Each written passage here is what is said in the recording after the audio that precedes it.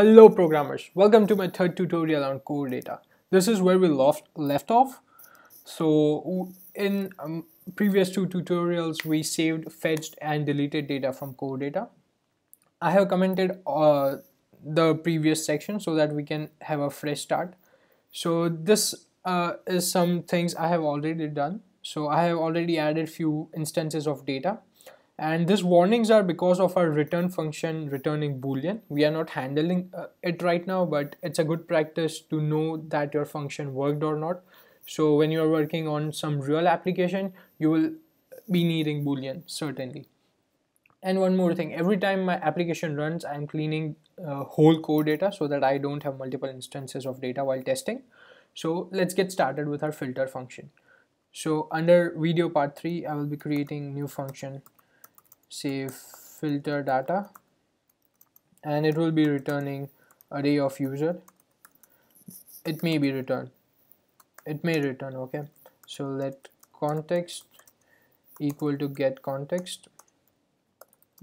Now we need request. It will be fetch request and it will be of type ns fetch request, and we will pass in user, and it will be user dot fetch request. And now we need to declare a predicate, so make sure you pay attention over here.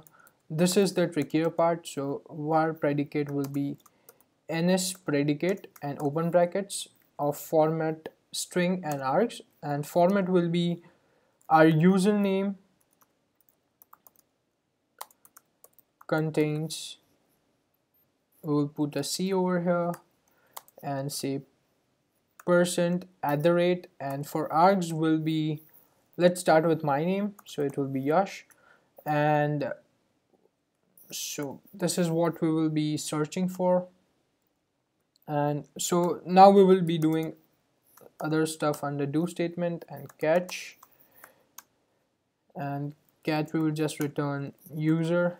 We need an array of user as well, so let's get it. Let user, it will be a variable, so variable user equal to, let's just say it's user, and it may be null, so initially its value will be null, so user.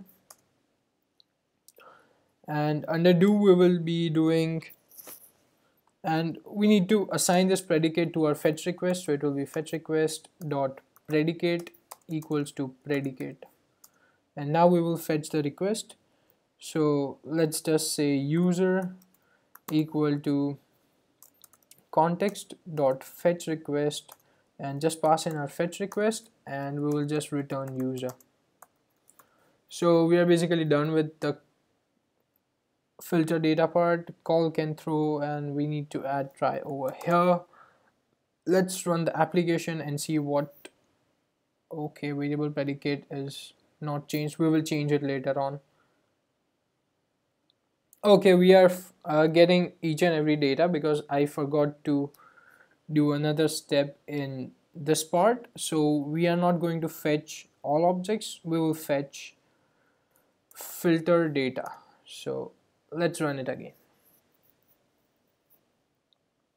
Okay, what happened?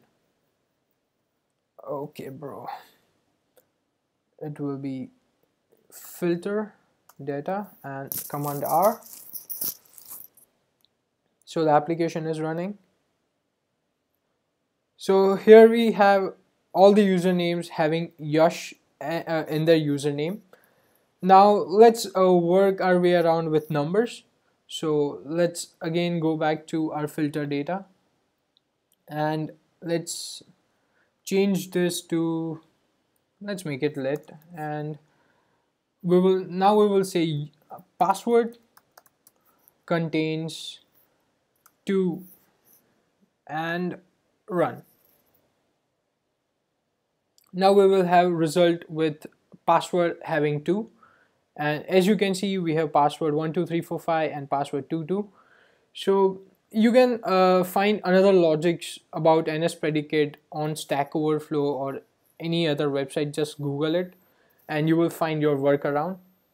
So that's a basic tutorial on how to filter data on CoreData. Thank you guys, keep watching, and don't forget to subscribe for more videos.